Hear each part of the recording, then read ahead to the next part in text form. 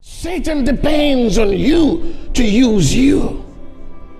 Satan depends on you to control you. God depends on you to use you. The gospel of life, incorruption, immortality, and sonship with the Bondservant of Christ, John Anosike.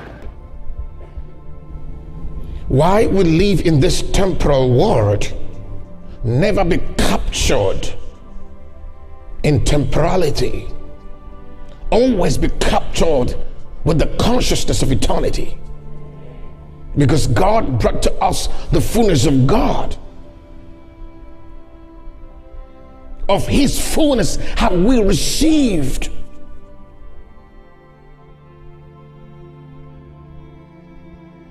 Now, I don't want you to be excited about it. Oh, I've got the fullness of God. I have the fullness of God. I've got the fullness of I know you have it. It's a promise.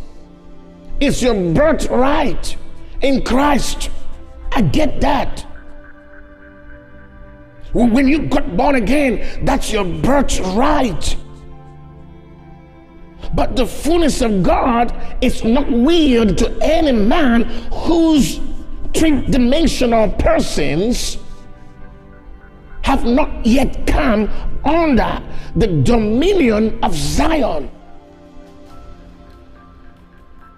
Oh, see, do you know what it means to obtain the fullness of God? Who is God first?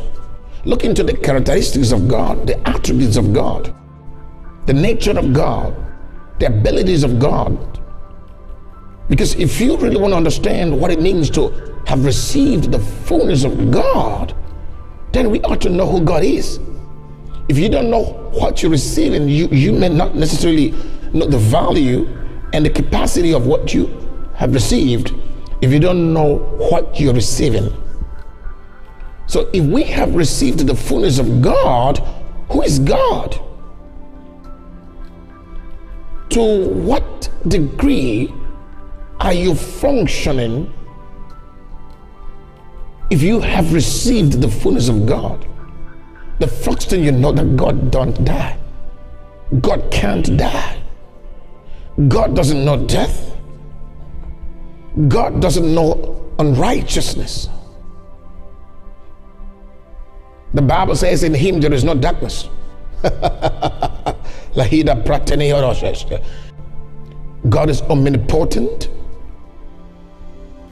God is omniscient. God is all-knowing. He's all-powerful. God is the creator. God is in control. The nostrils of his presence, the air, the breath of his nostrils causes earthquake. His hand has formed the crooked serpent. He is the Lord of times and seasons. So if we have received the fullness of God, it means that we have received the fullness of love. We have received the love nature of God. We have received the fate of God, the creative force of God's fate. It means that we are the exact reflection of God on earth. Why is it that only humanity, only mankind was given the fullness of God? To some degrees, every creature of God had some element, some atom of God's nature. But mankind was willed, was given the position to access the fullness of God. Why? Because of the declaration of God in eternity. And he said, let us make man in our image. Let them have our likeness. Let them have dominion.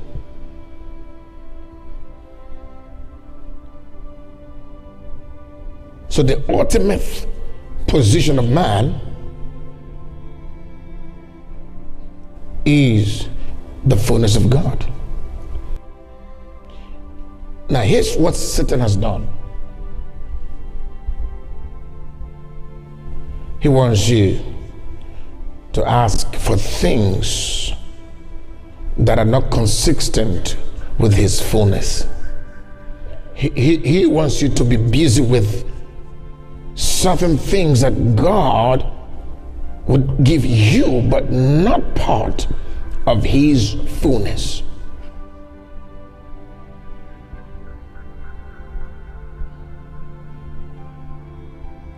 Praise the Lord. My prayer offering for you as your shepherd is for your consciousness to be captured in the realities of the Spirit, in the realities of God's truths, and in the realities of God's life, so that the threefold man is redeemed from the curses that are within the three dimensions. If you escape the curse of the human spirit, how about the curse of the human soul? Okay, let's assume you escaped the curses of the human spirit because you got born again, and then you are striving to escape the curses of the unrenewed mind. How about the curses of mortality in your body? So if Satan doesn't get you spiritually, he's going to get you mentally. If he doesn't get you mentally, he will try to get you physically. So the church has kept us so much in the blessings of the Spirit, and some have kept us in the blessings of both the Spirit and the soul, and less has been said concerning the physical body.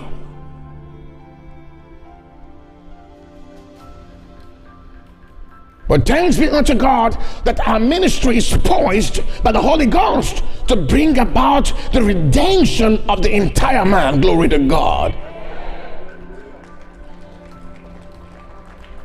Thank you, Lord Jesus Christ. Now, if the devil doesn't kill your spirit, he will try to kill your soul. If he doesn't kill your soul, he will try to kill your body. One of the things that I was so concerned about many years ago was, have you heard that the devil comes after people after they got born again? I asked myself this question many years ago. That's what got me into searching the scriptures. I loved the idea that I'm born again. That's okay. I believed, and I loved the idea that I have the Holy Ghost. I'm tongue talking. My names are written in the Lamb's Book of Life. Oh, wonderful. I love those ideas. But my question was, if Satan has lost me completely, when I got born again, why then was he still after me? Why is the devil still after you? That means there is something that Satan knows and God knows that you don't know.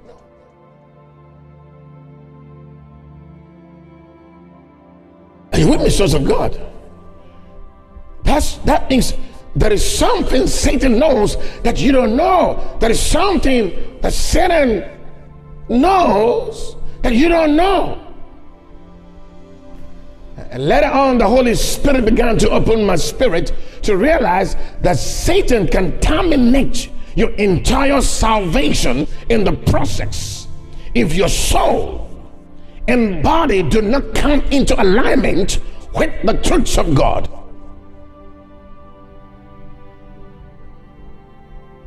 Paul used the phrase, I do not want to be a castaway. And what is it that he promoted that could possibly disqualify him? His body. He said, I will strive to perfect, to kick, to prune, to cut, to discipline, to consecrate, to oppress, to scourge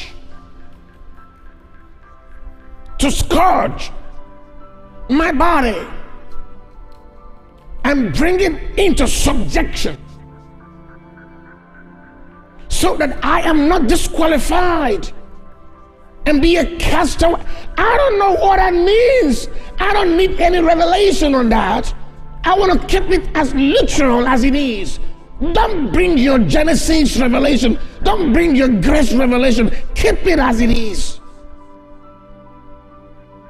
Don't try to bring your seductive, heretic spirit into trying to manipulate phrases in scriptures to fit into your illusions, the manipulation of congregations. Paul was clear as it is that your body, if not brought under subjection, could disqualify you in the last days. And Jesus repeated the same. He said that many shall come that day and say, Lord, Lord, Lord, I healed the sick in your name. I cast out demons in your name. I raised the dead. I preached Jesus. And what got my interest in that scripture is that these folks called him Lord. Have you not been taught? Is this not the agreement that if you confess Jesus as your Lord, you'll be saved? So this man called Jesus Lord. And immediately Jesus responded and he says, depart from me, you workers of iniquities. You lived in sin. You worked iniquities. You became an instrument of sin. Satan used you.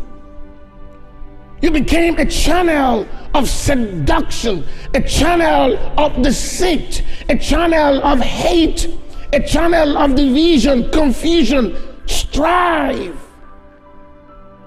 Every work of the flesh had expression through you. Depart from me. You never sought for my sanctification. You never sought for repentance. You abolished and aborted every godly sorrow that I projected into your conscience. You hardened your heart. When my spirit convicted your heart, you hardened your heart. Depart from me, you are a worker of iniquity. You exhausted every level of grace that I brought into your life. I am full of grace. I could have saved Judas Iscariot. I'm God, I'm love. But Judas's mental, spiritual, physical disposition opposed, rejected, objected my grace. Don't you know that your will, your decisions are far greater than the influence of God and the devil? Satan depends on you to use you. Satan depends on you to control you. God depends on you to use you. God cannot use you if you don't let him. Satan cannot use you if you don't let him. That's how powerful you are. And the true salvation is found in communion, fellowship, worship. Let me tell you something. You know, you can agree with me that even though a child has been admitted in a school, does not mean that that child will graduate. Admission doesn't mean success. Admission doesn't mean that you will pass the school. Born again is admission into the school of God, into the school of salvation. You can be admitted and not even come to classes. You can be admitted into school and not even write your exams.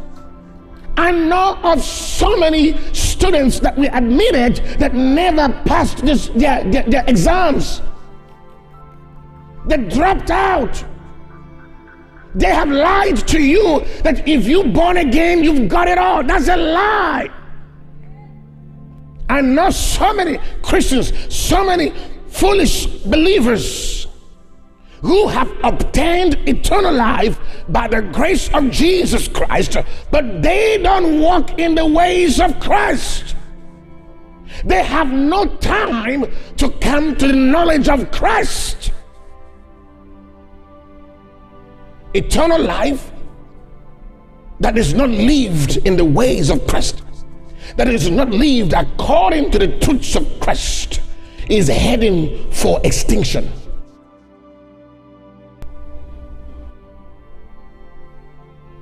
It's fruitfulness.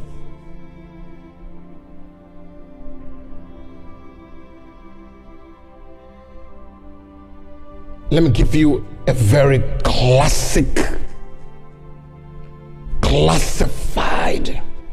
example. Now, the scripture says, faith without works is dead. Is that correct? Then the same scripture in the same context now likened faith without works as a body without spirit is dead. Thank you. Somebody got it at the back there. Now, we are not concerned about your eternal life. Your eternal life is the life of your spirit. But a spirit without a body is likened to deadness.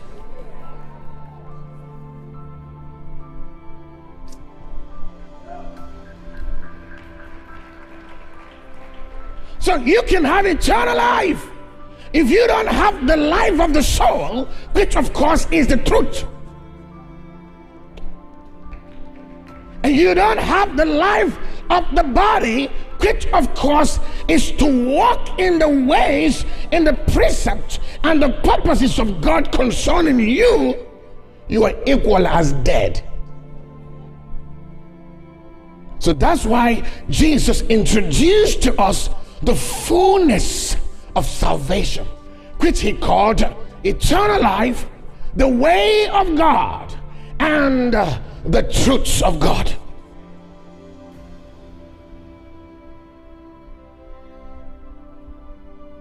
Let me tell you this.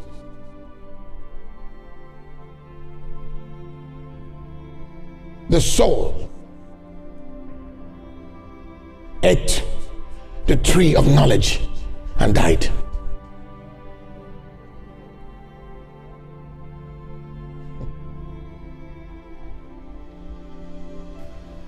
In other words, before Adam died in the garden, he did not have a spirit life. He had a soul life. So there has to be a tree of knowledge. And that tree of knowledge is a certain kind of knowledge, a certain kind of either falsehood or lies or truth. So if you eat lies, you die. You die in the place of your soul.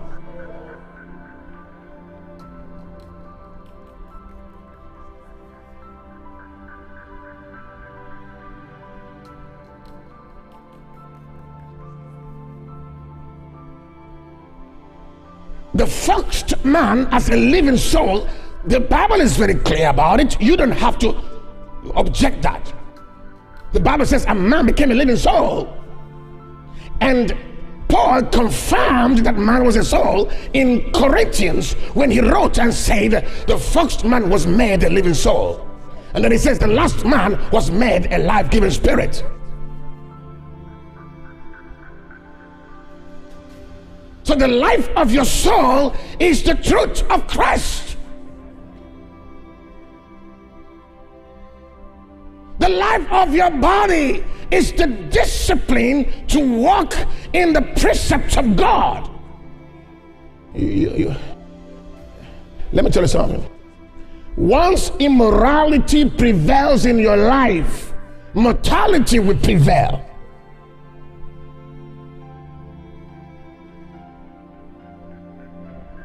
But when you mortify, immortality will prevail. Immorality versus immortality. Immorality enhances mortality. Mortifying the deeds of the flesh advances immortality.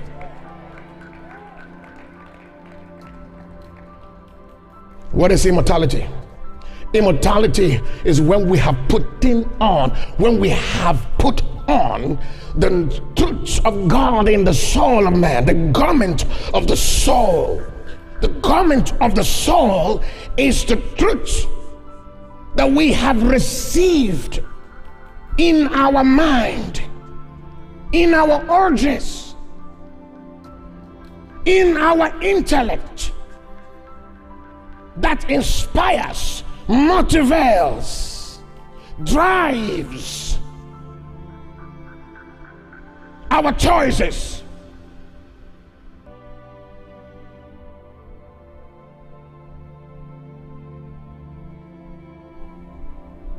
Can I hear amen, sons of God?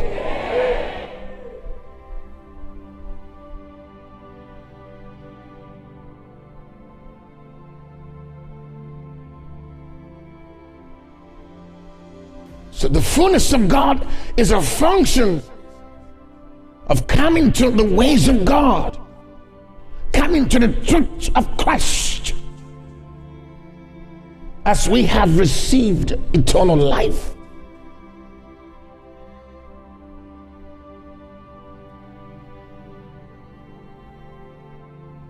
My question tonight is not about if you are born again, or if you have the Holy Spirit, or if you pray in tongues, or if you belong to a church.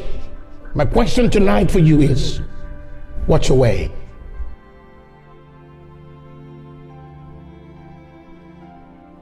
Jesus says, I am the way. It does not mean that if you have Jesus, you have the way. No. That's the problem. Because we think that if I have Jesus, if I believe in Jesus, I am in the way. No, that's not the principle of walking in the ways of Christ.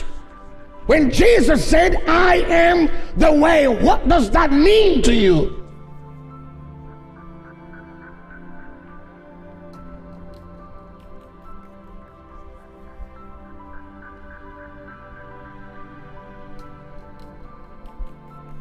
Christ in you is eternal life in you, and that trust in you is in your spirit.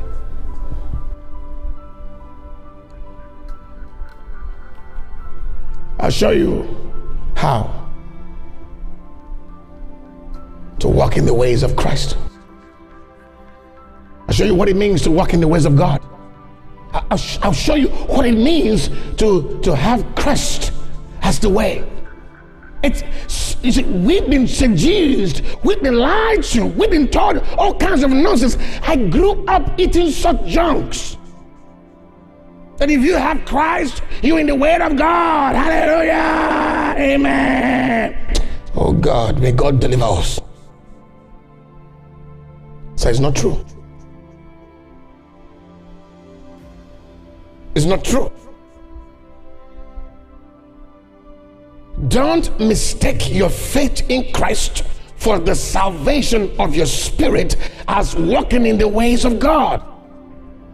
Don't mistake walking in the ways of God as having the truth of God. Truth is for the salvation of your soul. Walking in the ways of God is for the salvation of your body. So these are different principles.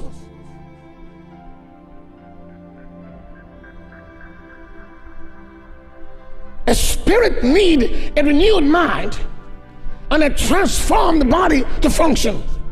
Eternal life can never dominate you if your soul has not absorbed the truth of God and your body walk in the ways of God. Eternal life becomes depleted. Stop confusing yourself. We have ridiculed God for too long. God has been reduced to a mere religion because there's no power, there's no glory.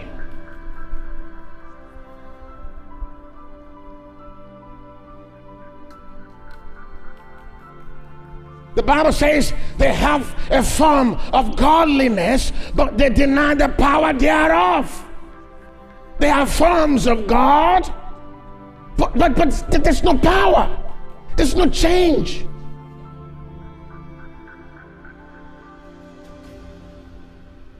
Where there is power, there is willingness. Where there is power, there is change. If you say there is power, then there ought to be change. In the day of power, the people should be willing. Can I hear amen, sons of God? In the day of power, the people shall be what? They shall be willing. So the question is, what does it mean to walk in the ways of God? I'll show you. Hallelujah. Thank you, Lord Jesus.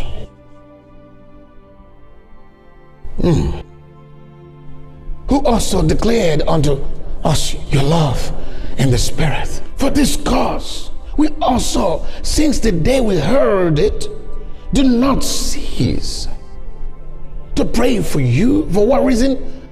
And to desire that ye might be filled, that you might be with what?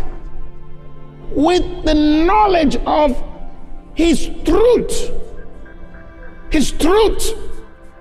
The knowledge of His will. Just put the word will, replace will with truth. Be filled with the knowledge of His truth. Why?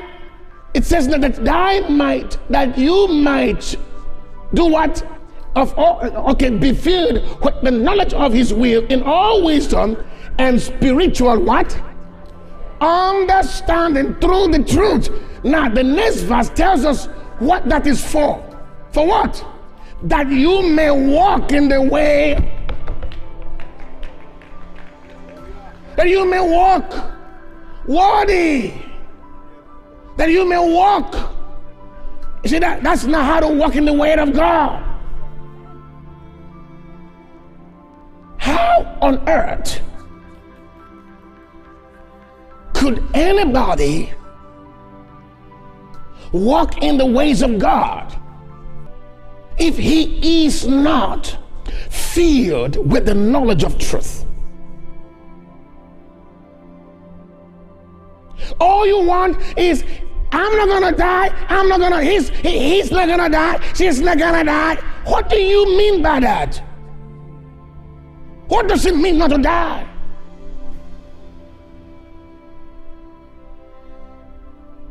What does it mean not to be sick?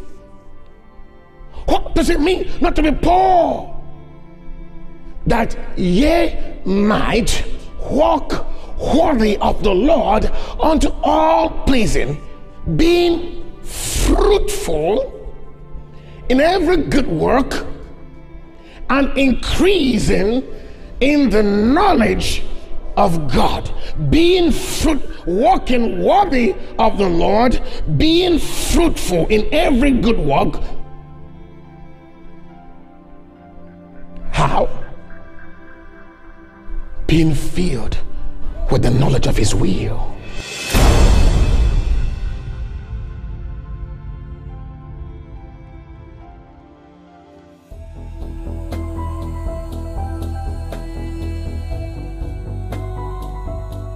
My name is Apostle Raymond from Namibia. I came across the videos of the Bondservant of Christ on Facebook in 2022, that was in October, which was an amazing discovery for me because I have been learning so much from his revelations and the mysteries, the way he interprets the Word of God. And I came to encounter the gospel of incorruption, of immortality, and it's just mind-blowing, really.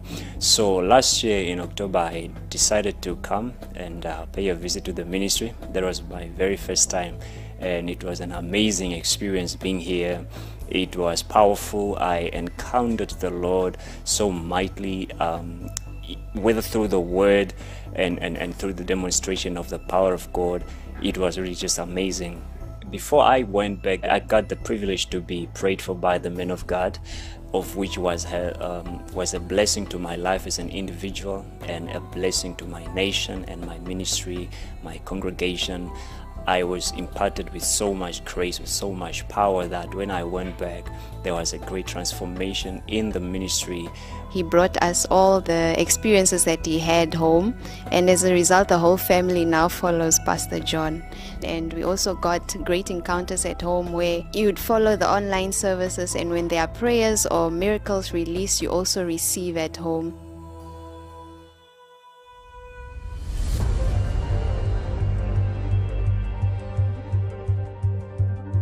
And so for this year, I came with my sister to attend the conference, The Belly of the Beast and the False Earth, which has been a blessing to us. Although we arrived on the second day of the conference, we got more than enough, and I was blown away by the interpretation of the word.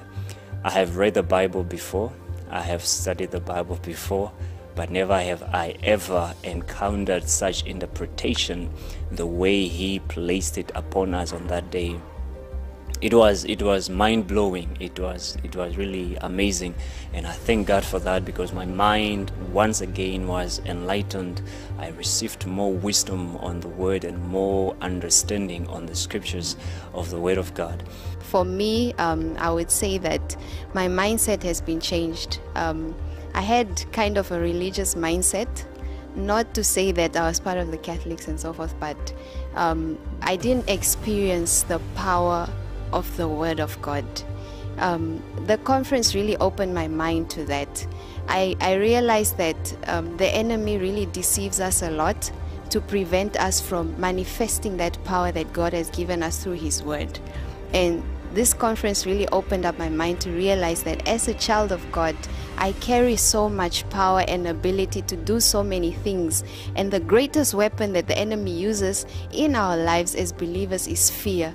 Because you keep thinking that I can't do this, only a certain man of God, a woman of God can do it. But me as a child of God, I can't. It was a really mighty, mighty word that Pastor John gave us. And I realized that I have the ability to do so much more than what I thought before. Anytime you're under a surge of attack, be it health-wise, even heart failure, or it's as though you're dying, don't worry, you will not die. What you're going to do is, at that moment, deal with fear. Stay peaceful. Don't let fear creep you. Bind fear. Hold fear first. Don't pray. Stop praying. Because at that point in time, your prayer is going nowhere. So under tension, under fear, you've already breached. You've blocked the frequencies of faith. You will start sinking already. So what you're going to do at that point in time is to silence your fear. Come up again to the realm of faith and solitude. I really learned a lot about power and why it is very much important to not just preach the word, but demonstrate the word. As the Bible says that the kingdom of God is not in word, but in the demonstration of power. On the last day of the conference, I did not even ask for it, but that day the man of God pointed me out. Come. Are you pastor? He called the 2 of us out, and he told us to both stand in front. Stand here. And he started with the first brother, and he held him. What is this?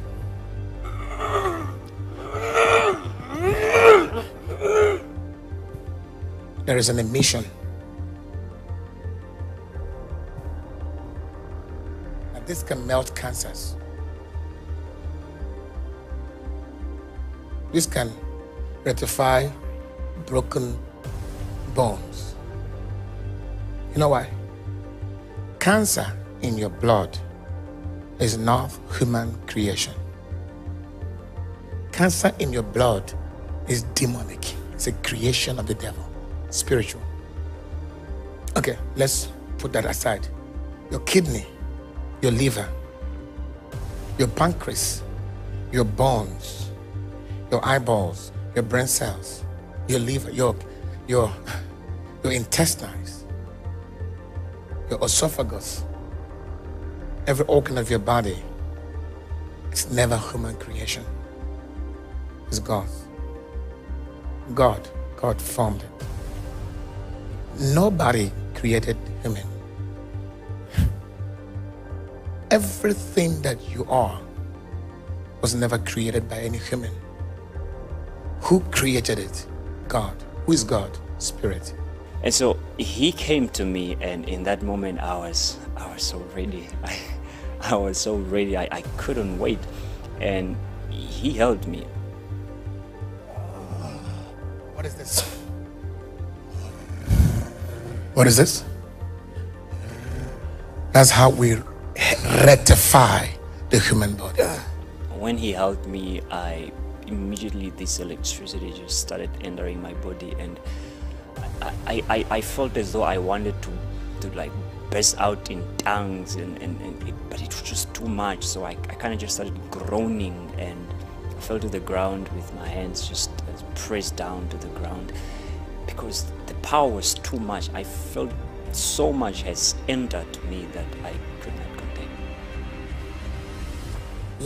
Let them not tell you the fall, the scream is nothing. This is the devil trying to ridicule the only way the human body can be restored, repaired, healed, and restored. My encounter with the Bondservant of Christ brought me understanding about the call of God upon my life. It brought me so much direction. It has freed up so many fears in me and in my walk with the Lord. And I have come to really open up my eyes to the things that I only felt but couldn't see. I felt and I saw, and I got the clear vision and the clear understanding of what God was doing.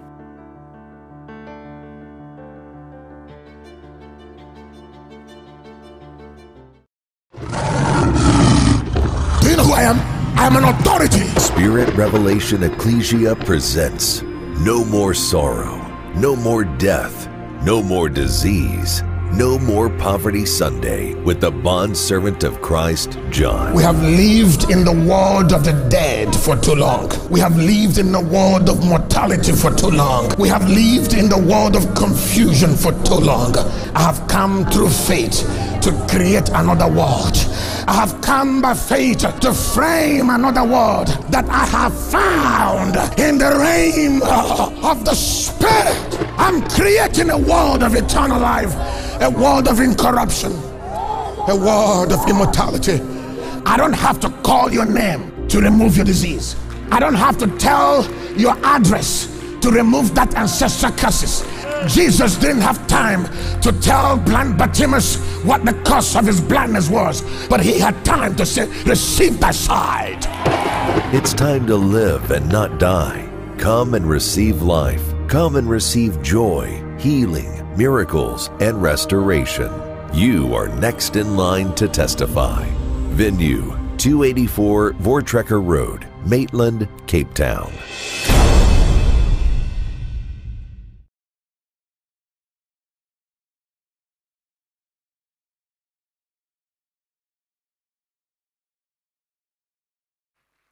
Hallelujah, hallelujah. It's offering time. Amen. Now, first of all, I want to thank our spiritual oversight, the sent ones of God, the angels of this house, our Papa, Pastor John Anosike, and Mama, Pastor Anosike, for granting me this opportunity to take up the offerings. Now, before I start, you know, if we just look around us and we see the few people that are here, then we can see why the man of God cries out, heart out on this altar. But let us keep praying, and let us know God is depending on us as we are depending on God also. Amen. Now the scripture is Genesis 8 verse 22. While the earth remaineth, seed time and harvest, and cold and heat, and summer and winter, and day and night shall not cease. Seed time and harvest time will stay with us as long as the earth remains. You know, as we dwell deeper on this scripture, things start opening up. You get seed from God. And you know, the more seed you sow, the stronger the seed is, the bigger the harvest, and the better. Amen? Now, if you don't sow, it's the same like that land is lying vacant there. But things will grow on there. Things you don't want, things you don't need. And it's the same as Papa will say, let's bring it nearer home. It's the same in your life. Things you don't want to happen to you will start happening. Things will start breaking down. A lot of expenses will come your way and you don't even know. This God is covering you in more ways than one. Now tonight, as you come up, come with that understanding. You are giving to a living God. Amen. As you are depending on Him, He is depending on you. And with your offering, bring an offering for the man of God. Because we know how much this man of God is putting into this ministry. Amen. Now, you can bring up your offerings, put it on the altar with a small prayer, not long, small prayer, and I will also pray with you. Amen. So you can come, please.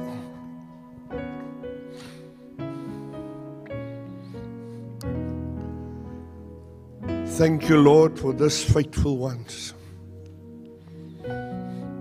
My God, you know their heart. You know everything about them. You know their strength, my God. You know their weaknesses. Lord, let this offering bring them a harvest far more than what they expect. Let this harvest, let they bear witness how this harvest manifests right before their eyes during this week, my God. I thank you, Lord. Thank you, Lord, that there is still people that know we are depending on you, my God. Oh Lord, bless each and every one that gave tonight. Bless their going out and their coming in. The evil eye won't see them, the evil hand won't touch them. And I thank you, my God. Thank you for our man of God, Lord. Bless him there where he's busy in the ministry, my God. And let him know, Lord, that we are lifting up his hands from this side in prayer tonight. I thank you for it. Thank you, Lord. Amen and amen. Can we just stand for the benediction? And now may the Lord of our Lord Jesus Christ, the love of God, the sweet fellowship of the Holy Spirit be with us now and forevermore. Surely goodness and mercy will dwell with us as we dwell in the house of the Lord forever and ever. Immortality, death impossible, divine health, sickness impossible, divine protection, destruction impossible, divine provision, poverty impossible, divine direction, mistakes impossible, Holy Communion, COVID-19 impossible. In the name of Jesus the Christ. 7 amens. Amen, amen, amen, amen, amen, amen, amen. Go and be truly blessed. Amen and amen. Thank you.